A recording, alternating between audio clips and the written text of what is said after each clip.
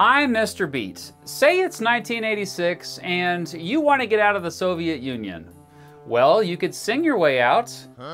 Here's the story of the only revolution whose defining characteristic was... yeah, singing.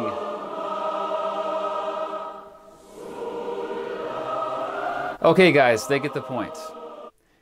It was the Singing Revolution.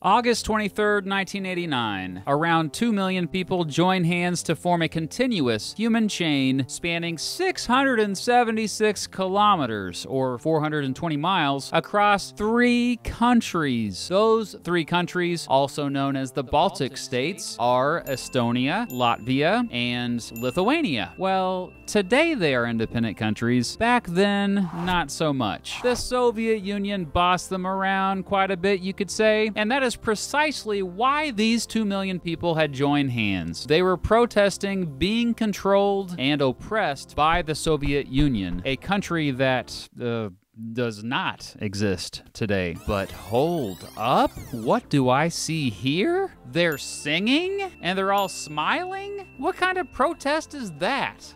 Well, it's one that worked. The 3 Baltic states were the first 3 Soviet republics to successfully declare independence, eventually leading to the fall of the Soviet Union in 1991 after 12 other Soviet republics also declared independence. The Singing Revolution usually refers to all the events between about 1987 and 1991 that led to the restoration of independence of the Baltic states. Heinz Valk, an Estonian artist and activist, first popularized the term, and I think it fits. It started out on February 25th, 1987, when Estonian TV reported the Soviet Union's plans to mine phosphorite in the northeastern part of the state. The ruling government of Estonia, the Estonian Communist Party, had hid the plans from the public and even lied about saying it would give Estonians a say before they approved the mining. Well, Estonians didn't like this so much. These mines would cause a lot of environmental damage. Not only that, the new mines would bring a predominantly Russian workforce into their state, and thus further threaten their culture. So they protested, which was a lot easier to do now that Mikhail Gorbachev, the leader of the Soviet Union, had implemented a policy called glasnost, or a policy of having a more transparent government that in turn listened more to the citizens of the Soviet Union. Before, protesting could get you in jail. Now, protesting was easier. Besides, the Estonians protested peacefully. It was classic non-violent resistance. But what about the singing? Well, before, Estonians had to sing Soviet songs. Now they could sing whatever. And then 2 dudes named Alo Madison and Juri Liesment made a song called No Land is Alone, a song about the bond all Estonians had. A bunch of pop stars performed the song and it became a national hit. And with the song came a huge wave of patriotism across Estonia. Meanwhile, in neighboring Latvia, they had been protesting the Soviet Union's plan to build another hydroelectric power plant along its largest river, the Daugava, which also would have caused environmental damage. But the Singing Revolution really took off in May 1988, after the aforementioned Madison and Liesment debuted the, quote,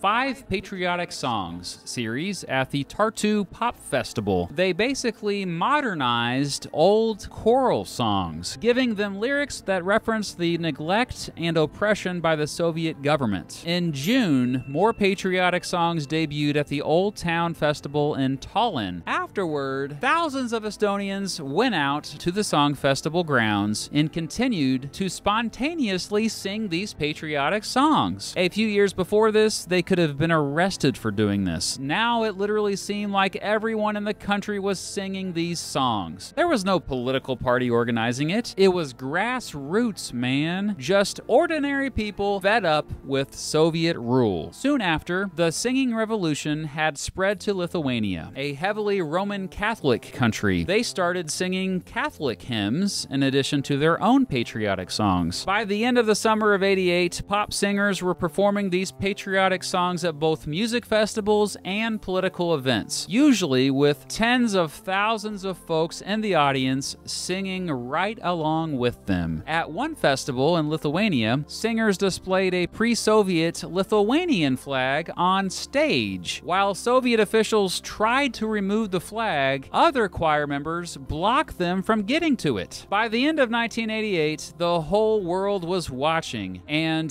Gorbachev knew if he intervened and forced the Baltic State citizens to stop, singing, that might look a little bad. And so they kept singing. In the summer of 1989, the Baltic States united for the first time to send a big message to the Soviet Union. And they wanted to do it on the 50th anniversary of the Molotov-Ribbentrop Pact, aka the German-Soviet Non-Aggression Pact, the secret deal the Soviet Union and Nazi Germany made when they agreed not to attack each other and control other parts of the world. Yep, it was the deal that first set up forced control of the Baltic States by the Soviet Union. That big message was the Baltic Way. I told you about that already, remember?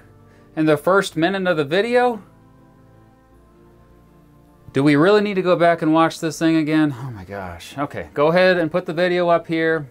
Let's show them. Yeah, that's it. Go ahead. August 23rd, 1989. Around 2 million people joined hands to form a continuous human chain spanning 676 kilometers. Is it ringing a bell now? Across 3 countries. So yeah, around 2 million of the 8 million people who lived in the Baltic States participated. That's right, a staggering 1/4 of the population showed up, peacefully linking hands for 15 minutes along city streets, country roads, and highways, linking the 3 capitals of the 3 countries, Vilnius, Riga, and Tallinn. It was one of the longest unbroken human chains in history. The Baltic Way showed the world the 3 countries were united against Soviet oppression. It also inspired singing protests in other Soviet republics like Moldova. The Soviet authorities responded to the Baltic Way with verbal condemnation that was mostly ineffective. In the end, the world seemed to be on the side of the Baltic states. Less than 7 months after the Baltic Way protests, Lithuania became the first Soviet republic to declare independence. This was after Soviet troops killed 14 unarmed civilians and injured hundreds more. A few months after declaring independence, Soviet troops killed 7 Lithuanian servicemen. Estonians voted for independence shortly after Lithuania, and Latvians voted for it a couple months after that. But the Soviet Union wasn't done trying to hold on to the countries yet. In January 1991, as many as 32,000 Latvians built barricades to prevent the Soviet army from reaching their parliament building and other important buildings and bridges in Riga. The Soviets tried to break through the barricades anyway, killing 6 Latvians. Estonians chose August 20th, 1991 as the actual day that independence was officially restored for the country. The next morning, Soviet troops attempted to take over the Tallinn TV tower and some radio stations to spew out Soviet propaganda, but were unable to due to Estonian volunteers forming human shields blocking their entrance. After about 10 minutes, the Soviet troops retreated. A few months later, the Soviet Union didn't exist anymore. The Singing Revolution was over.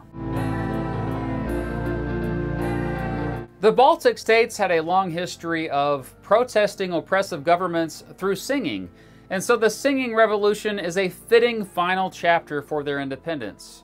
While researching for this video, I checked out a documentary about the Singing Revolution of the same name, and I recommend it if you want to learn more about it in more depth.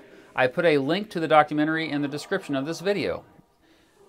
Oh, and if you want to start a revolution, consider singing. It's much better than genocide. This video was part of a huge, one could say revolutionary collaboration between myself and 18 other history YouTubers. We've made a whole playlist and it's called Project Revolution. It features 19 videos about 19 different revolutions throughout human history. It's amazing. Just binge watch the whole thing. The video before mine is by Hikma History. It's about the Ataturk Revolution in Turkey. The one after mine, well, there's not one after mine because mine's the last in the series. I'm last. But if you want to go back to the beginning of the series, the very first one is by my friend Stefan Milo. He has a video about the Neolithic Revolution. So again, check out the whole thing, subscribe to all the channels, support history on YouTube. Thank you so much for watching.